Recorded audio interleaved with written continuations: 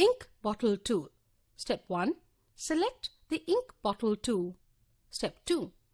From the Property Inspector box, select the stroke color, style and thickness of lines or the outline of the shape. Step 3.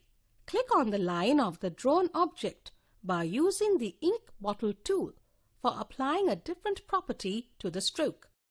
Paint bucket tool. Step 1. Select the paint bucket tool. Step 2.